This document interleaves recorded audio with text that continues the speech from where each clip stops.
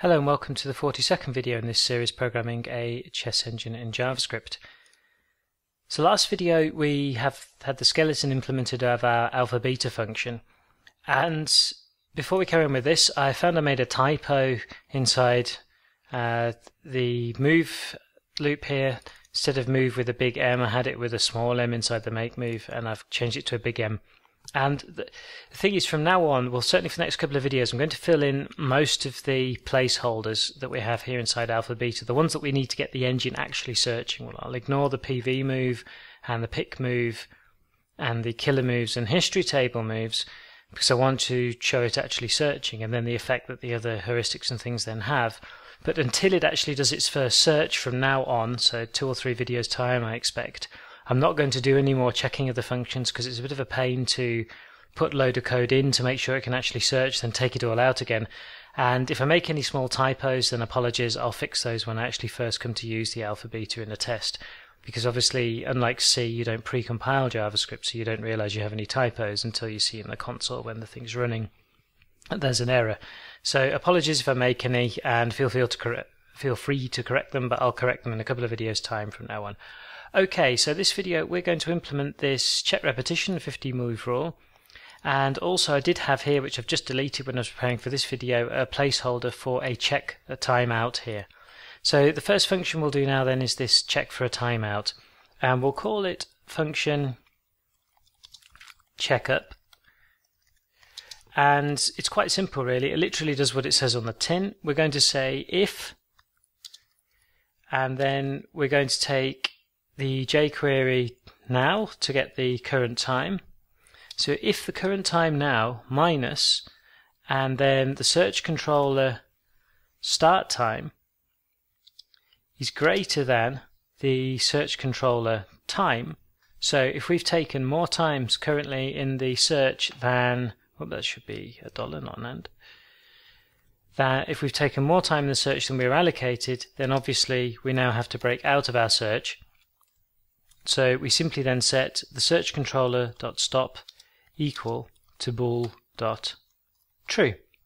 And then that'll be picked up then down inside the alpha beta move loop here, where you can see that we ask if we need to return because the stop flag has been set. Now the only thing to do is to decide when we want to call this checkup.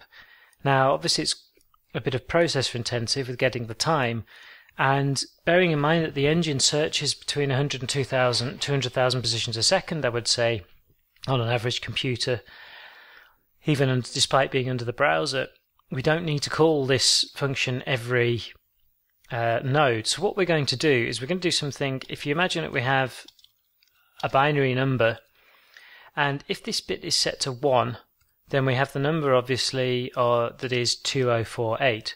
So the number 2047 would be all of the remaining bits as 1, and this bit here is 0. So well, I'll set that like this. So we would have 111, 1111, and 1111 like this, which essentially says that if we take our number of nodes searched and bitwise AND them with 2047, and the result is 0, then we know that the current number of nodes we have is divisible by 2048. Or in other words, every 2048 nodes, the bitwise AND with 2047 will be 0. So what we'll say then, we will say that if, and we'll say search controller.nodes, bitwise ANDed with 2047 equals 0, then we'll call our checkup. So that's basically just saying every 2048 nodes, call our checkup to see whether out of time, which, as I said, with 100,000 or so nodes per second, is calling it very often anyway, and allows us then more or less exactly on time to exit the search function. So that's that one implemented. The next one I want to look at is this checking for repetition. So the repetition check runs through our history array inside our game board. I'm just writing the function out here inside our game board structure. So the way you might think we're doing this, a repetition in terms of the alpha beta is nothing to do with the 3 times repeat. It's simply we're looking for a single repetition of position. So the temptation is to simply loop through every position key in the history array from start to finish and see if we get something equal to the current position key. But that's actually a little bit inefficient, because you remember that we have inside chess the 50 move rule, and the 50 move rule gets reset to 0 every time we have a pawn move or a capture. Well, if there's a pawn move or a capture then we can't have a position repetition from before that move happened, because they're permanent changes to a position. They're not pieces that can move backwards to where, or the pieces that can move backwards to where they started, so like a knight moving to a square then back to the original square to repeat the position. So what we can do is we can actually start, instead of starting at index 0 in our history array, we can start at the current history ply minus the number of 50 move rule increments. So in terms of code, I can say index equals 0 for our loop, and now I can say that for index equals, and now I'm going to say game board, and I'm just going to copy this game board here because I need it a couple more times. So I'm going to say game board dot and then hisply, and then minus the game board dot 50 move. So just going back to where the 50 move rule was last reset, and then we'll keep going up until, and we want the previous move but 1, because we've already got the position key for the current. We want to compare from not where the current move is, but the move before that, the position key. So we want to keep going up until, whilst the index is less than a game board dot hisply minus 1. And the reason we're going to less than minus 1 is obviously that hisply minus 1, we stored the last move made in make move. But that was a move for the opponent. So we actually want to take as our last move, we check the move before that, because the last move was the opponent to move, so it can't be a position repeat either. So, and then plus plus index. So all we need to do now is say if the current position key is equal to, and then we simply take our history array at index position key, then we know we have a repeat.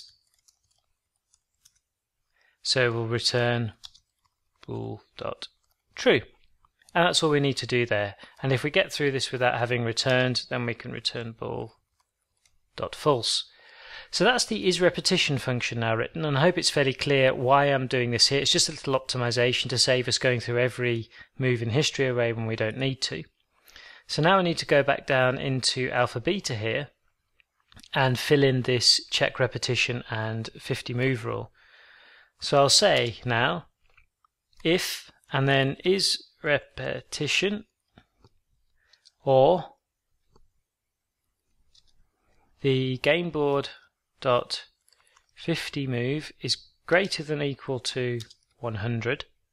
So we've hit our 50 move rule, and this is crucial here, the game board ply is not equal to 0. And the reason we have this in here is I don't want any exiting when we first go into alpha beta, else we won't get the best move. Now the situation should be is that the GUI never allows us to come into our search when we're in the case of the 50 move rule being broken. But in our terms, we could come into the search when we're already started searching a position we've seen before in the game. Well, we at least want to get one move out, so we won't do this in the first move search in alpha beta, otherwise we'll never get the best move from the position. So we at least want search once, so we never apply 0 return without having had a best move. Otherwise, we return 0 because the position is a draw and the score for a draw is 0. Okay then, so that's those two placeholders into the alpha beta function now.